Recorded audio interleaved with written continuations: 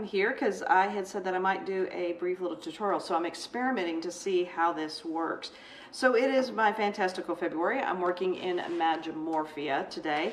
I wanted to start off by just showing you everything that I have out that I will be working with. So I have my handy dandy pencil sharpener, which is from Morning Glory. Morning Glory. It's got the two different holes in it for the different sizes, which I really like, to get more of a point there or just a general sharpening. And then I have here is what I carry with me all the time in whenever I travel, or just in my happy bag that I have here at the house, which at some point I might show you that. And I've already picked out the colors for this page that I'm going to be doing. So let me show you the page so that you know where the colors are going. I've already shown this previously as what I'm going to be working on. So let's get this up there. So we're going to be working on this lovely skull, and I'm going for the gold look. So the colors that I'm going to be using are burnt ochre, olive green, let's see, that's yellow ochre, and lemon yellow. Oh, and one more brown, which is my terracotta, and then my cream, which if you look at the length of this thing, you can tell it is getting quite short, actually. So, and then my sharpener that I'm going to need, and also I'm going to show you how I do my wash. Oh, there we go, nice focus. So with the acrylic paint that I bought from Target, and then of course I'm going to need some type of one of my brushes. So I'll probably be just using this one. He's got a little haywire. I probably need to trim him, but this one, this is just a fairly inexpensive. It's a Royal and Langnickel. I don't spend a lot of money on any of these brushes, but I like it because it's got this nice guard that kind of covers my fingers, which I really, really like.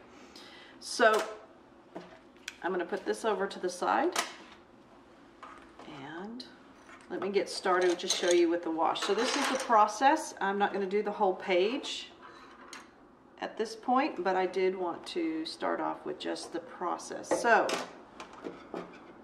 as you can tell, I've already done some gold, and so I'm going to just highlight this one right here to really show you that this one right here, that it's not a really heavy-handed gold that I'm using.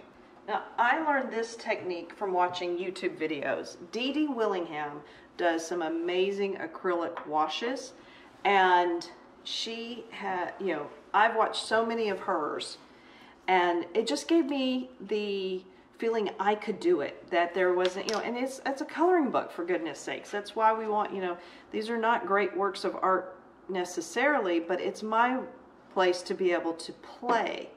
So here we go. So I've got some of the gold. I just dipped my pen in, or paintbrush, and I put it on here. So there's the gold itself. So that is 100%. It would be very heavy. It would be very thick. In this case, I just want a sheen of gold to go on the spot. So now I'm loading up with as much water as I can, and then I will bring this back over, and you'll see I water this way down. So as you can tell, it's getting really watery. So because the idea is I don't want a heavy-handed. Now my brush is really wet because I've been loading up so much water. So I'm going to dab it a little bit over here. I'm going to put this down here, and then I'm going to bring in, and I just use a Kleenex. I mean, you can use a paper towel. A Kleenex to dab that just a little bit, and that way it's drier. So then I come back in, I'll get just a little bit. In fact, I'll probably even put some off to the side, and then I just color in using my brush. Now, if you look, put that over there. So I want you to be able, I'm hoping I can get you to see this. There is a bit of color going on there. It is not so dark that it covers any of the coloring lines, the black lines for my guide for shading and and his artwork, but there is a bit of a gold look that has gone onto here. So it's just a little bit, but that shows you, and you can see how dry this brush has to be. Now, I am not having any problems with bleed through doing this on this Kerby. He has pretty good thick paper. However, you are getting the bending, the warping, the crinkling, but I'm fine with that because I'm having so much fun. So I have done that on a lot of these mechanical pieces, and I will go through and continue to do it on other ones now that I've got the paints out. And another lady that I watch, BunnyDesigns, her name is Heather, and she does a lot of watercoloring in her books, and I've learned a lot from her as well. And again, just giving it a try. Just said, you know what, I'm just going to do it. And I'm doing that with confidence because she just makes you feel like you can do it in anything. And she's a fantastic artist. Both of these ladies are amazing artists themselves, but they make artwork, or doing art, especially in our coloring books, so accessible, and it just makes you want to give it a try. So I really have so much to thank for them, for me being able to watch them and be able to learn these different techniques. So that's the gold wash that I do. I also, as you know, like to keep my list of the colors that I'm using, and so that stays over here on the page as well. Now,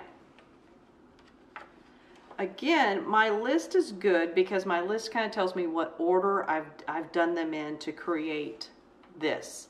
And that's important too, because I've sometimes went in and done it in different orders and I'm not liking the end result. So the first one that I should have picked up should have been burnt ochre here. Let me find it.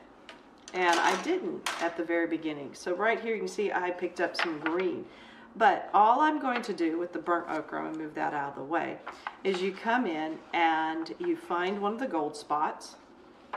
So here we go, and I'm just going to start bringing them in, and I'm just going right over what's already been washed. It's a gold wash. Now I'm not doing the spots we just did because I want to make sure they're dry before I start messing with it.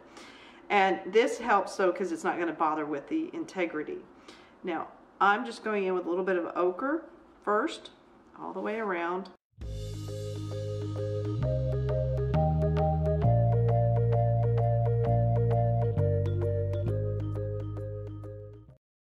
I'm just following some of these, and then I start thinking about shadows. Where would shadows naturally occur? Where would rust accumulate, you know, and any crevice in different places, you know, to bring out the different parts is important.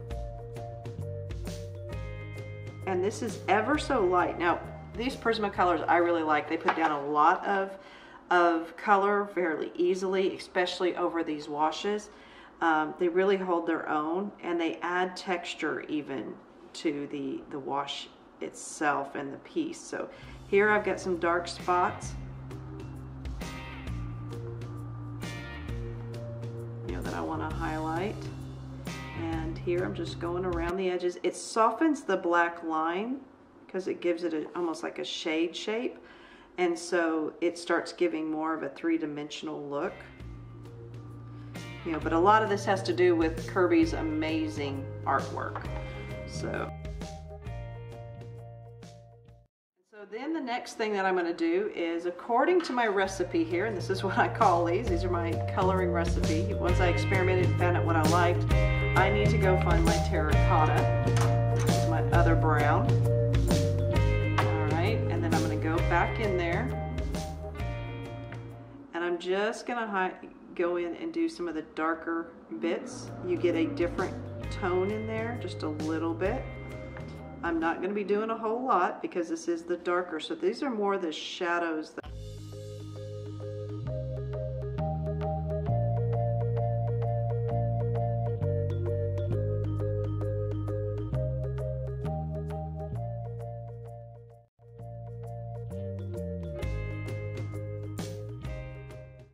looks more bronze than yellow at this point. That's really what it is. Now I'm going to do a little bit more of a zoom in. See if I can do this. Okay, that's really going to be about it. So that right there, it's not as gold. But one of the things is when I'm thinking of some of the shadows, I want to put a little bit of green in, and I found that green really kind of gives it that dirty, grungy, not perfectly shiny looking. And so I'll put a little bit of green, particularly in these darker areas, and then fade it out into these other areas. Again, kind of going in those same little spots that we've seen before.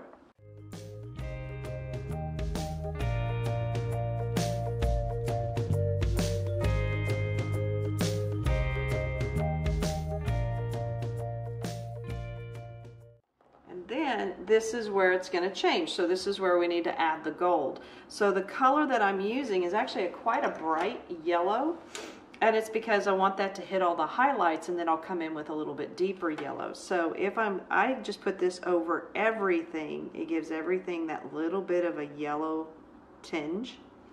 It's a pretty bright one. It's not my grungy that I'm kind of going for, so I want to be careful.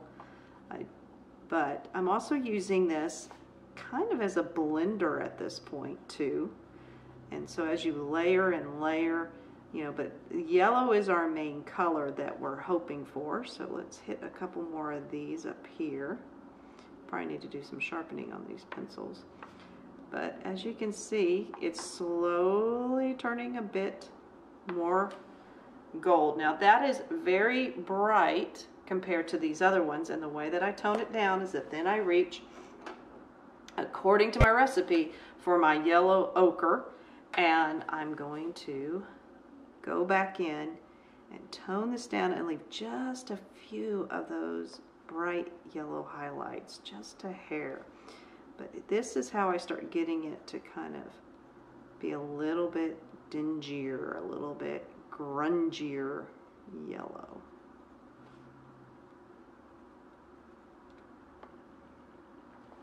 Okay, it's still a little bit bright, I can see that, but I also know that the green is a little too bright.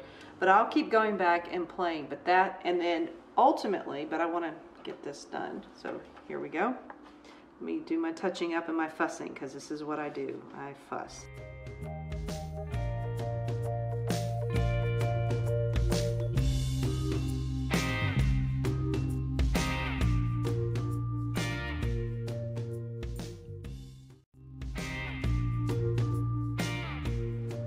This is how I kind of blend them all together, because you shouldn't have any really harsh bits that are more gold, red, or terracotta, or green. And I use this cream, and the cream is a really great blending tool for whenever you're working on golds like this. And I am gonna end up going over everything. It tones down any of that bright, bright yellow. And like I said, it really blends in all the other colors.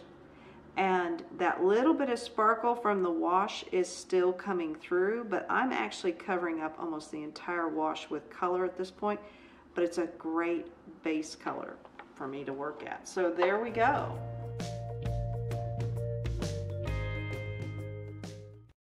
What I thought I would do is continue on with this piece. I've kind of changed things so that you can see what I'm doing. I'm going to continue doing this piece right here, so you can see me continuing on. And what I'm going to do is I will put the colors that I use as I use them up on the screen after I get done filming this. And you can see what this full piece will look like. Now remember, this is all done with that gold wash first that I've already shown you how to do. And now I'm just going to go in and use my Prisma Premier pencils.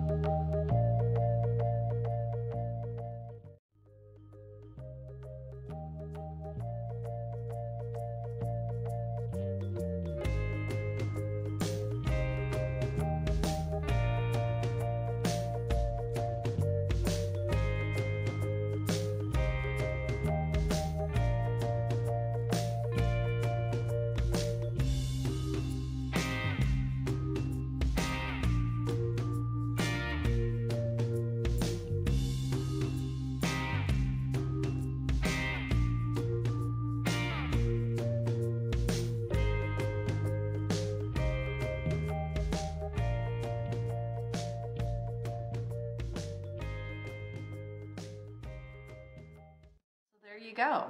We've went from basically this very, very pale, see if I can get one in here. Sorry, that's my parchment paper. So this very pale wash of gold to actually a deep gold, kind of tarnished gold. So that is the series in which, and I will be going into all my gold and doing the same. Hopefully you found this somewhat, at least educational, in that maybe these are color combinations you might want to play with. Again, you know, any success I have here has so much to do with the incredible illustration that I'm working on, and then just finding those colors that kind of work. But I do really like having that bit of a wash, which you can see coming through in some of these, and then just there. For a base, I just find it, it really adds to the depth whenever you have that. And again, that technique of using an acrylic paint, oh, sorry, trying to get this in there, an acrylic paint for, as a wash with, you know, a lot of water is from DeDe Willingham. I will link below her channel. She has so many different mixed medias that she does, definitely for you to be able to kind of see where the inspiration for this is not anything I came up with, and I am really enjoying it, and it makes for coloring and using both, you know, paint and brushes and just your Prismas. So again, this is all we're using for this is basically 1, 2, 3, 4, 5, 6 pencils themselves, the Prismacolor, and then the acrylic paint that is, you know, just washed with some water, and a very inexpensive brush, just a very, very inexpensive brush. So, you know, really and truly, it's not rocket science, but it is a lot of fun. So that's it for my first tutorial. I will continue working on this. You'll probably see it pop in every once in a while if I get to my next color where I'm going to change, because I'm still not sure what I'm going to do here and on these. I'm just doing all the gold metallic bits first. I might pop in so you can see what I do next. Thanks for watching, and keep coloring those pages.